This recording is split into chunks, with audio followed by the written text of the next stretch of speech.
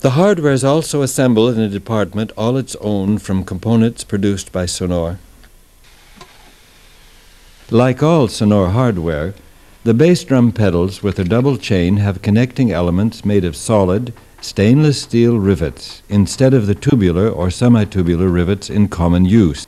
This is particularly important for the connection between the footboard and the heel plate. The fatigue test on the pedal testing device thus poses no problem at all for the bass drum pedal. Here we see the assembly of a stand with its special steel rivets. At the end of assembly, each stand for cymbal, toms, or snare is subject to a painstaking inspection to see that it's in good working order. The quality of the drums is by far the best drums that I have played, and I think that's available on the market today.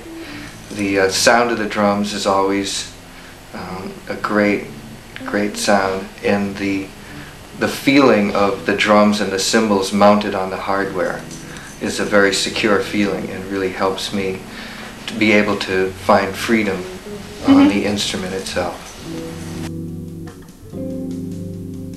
After they are packed, the hardware sets go into the warehouse.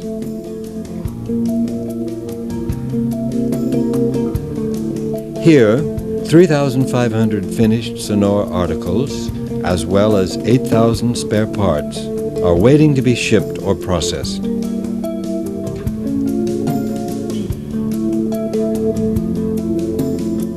In addition to this respectable inventory, the company has its own service department. Spare parts will be sent immediately upon receipt of the order.